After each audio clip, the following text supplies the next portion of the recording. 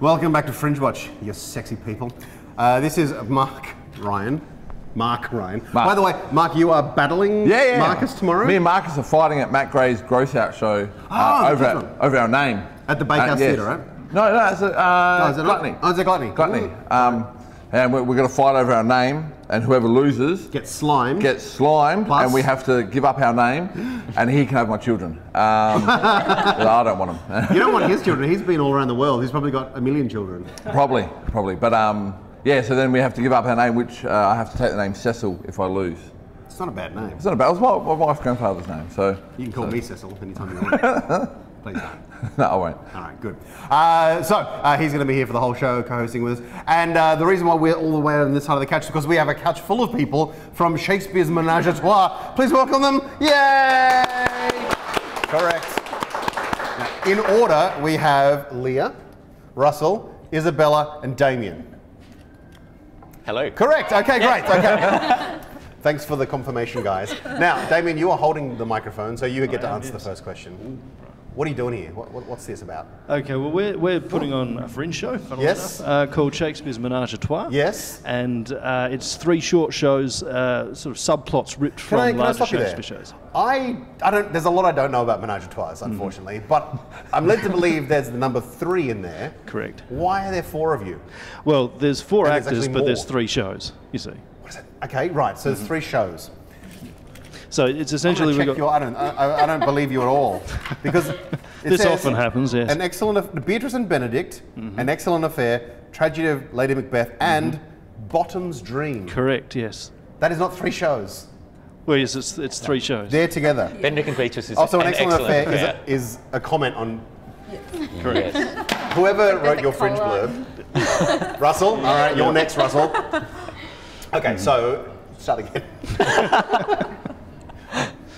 4 people. 4 people, 3 shows. Some of which have 2 names. Absolutely. There are, I guess they're all subplots out of larger Shakespeare shows, and we thought it would be fun to sort of just strip it down, do those subplots by themselves, and really bring the fun out. So you're not doing like the classic Shakespeare thing, but you're taking like the kind of B plots and weaving them together. Absolutely. The little shows that they would pop in and out of the larger Shakespeare shows for a bit of comic relief and that sort of thing. We're just doing the lot. That's a really good idea, guys. Thank you. Yeah. Now, Russell, with the microphone, I got to talk to you. All right. Why can't you write Fringe blurbs properly? What's wrong with you? I don't have good enough staff. You need staff to do it. Okay, yeah, great. I'm blaming them. All right, so whoever they are. You seem to be the one in charge. I'm director for all of this. Yes. So why are you doing this? We started doing some 20-minute shows last year at the art gallery, and we loved them. They were just so much fun. It was just a great way to do all the naughty bits of Shakespeare in 20 minutes without the boring bits, and it was good fun. So we put 3 together, and it's worked off really well. We opened up last week, and it's just been huge fun. Excellent. Leah, I need to ask about Bottom's Dream. Are you in Bottom's Dream? I am. Okay, what is that? So it's basically the story of Bottom. No, that's not a thing. So there's a character in Midsummer Night's Dream called Nick Bottom. He gets turned into a donkey just because of fairies and they're having fun. And they thought it would be fun to turn a guy into a donkey. And so we thought we'd do a play from his perspective, since he's probably one of the more hilarious characters. So we thought we'd do it from his perspective. Right. As he's turning into a donkey? Yes. Right. This is all going well for you? Yeah, that's good. Yeah. Keep it. You're a big Shakespeare fan? No, I like the Claire Danes and that. Oh yeah. I don't read. I'll be honest. Right. Isabella, which characters do you play then? Oh, I am pretty lucky. I play Titania, Queen of the Fairies, as well as Snout, who plays the wall in our play within a play. What? What? I play a wall. A wall. I know, my mum's disappointed in me. It's really hard. Yeah, see, Mum, you know that tree that I played in my Year 5 production? So all just leading up to something bigger. It's kind of the dead version of that. Yeah, right. Totally. But is it one of the best walls ever on stage? What do you think, guys? It's the a good best wall Yeah. we've ever seen. Great chink. Great. So you guys, whereabouts are you all from? Are you Adelaide based or else?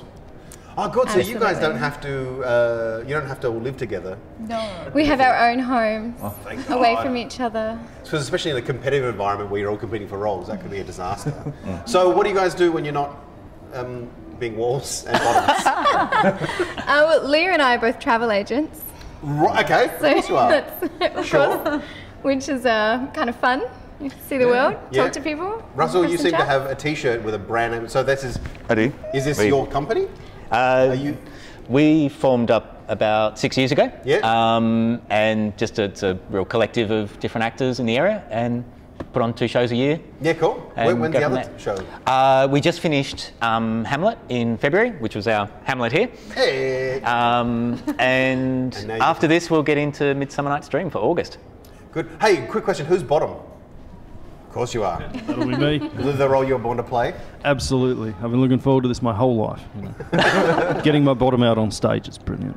Is there any nudity? Is there anything that people should know about before they start? No, there's a bit of jiggery pokery between the elves, but I'm sorry, what was that word? I'm not sure that I'm allowed to say Put you jiggery up on a pokery lot. on TV. I got warned, but Jiggery pokery. basically the elves, the king and queen of fairyland, decide that they're having a bit of a marital spat, and so the king Oberon decides to turn me into an ass and then get his wife Titania to fall in love with me. So yeah.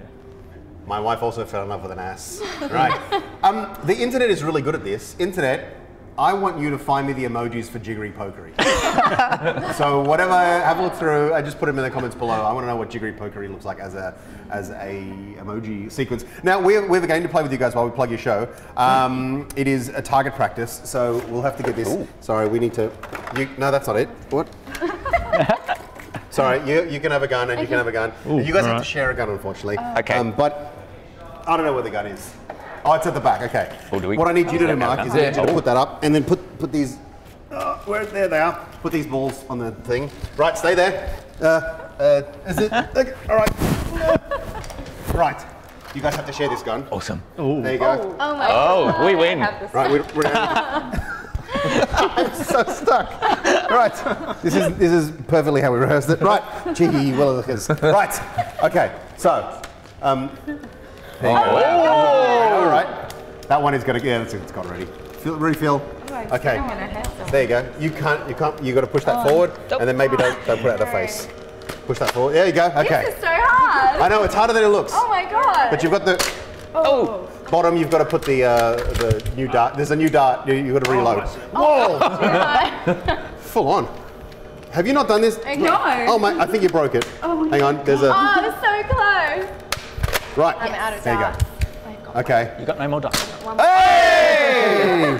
Hey! Oh, you're cheating. Okay.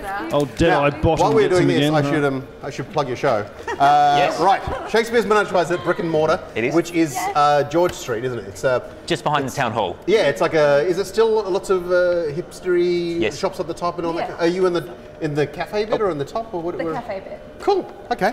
So it's nice and relaxed and chilled out. Yeah, it is. It's a great spot. We love it. Yeah, There. it's really cool. Keep shooting. You're the only one with bullets left. Oh.